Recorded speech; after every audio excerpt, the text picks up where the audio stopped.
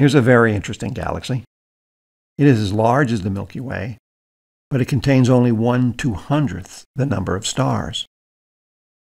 Given the object's large size and faint appearance, astronomers are classifying it as a ultra-diffuse galaxy. Note the galaxies behind it and further away.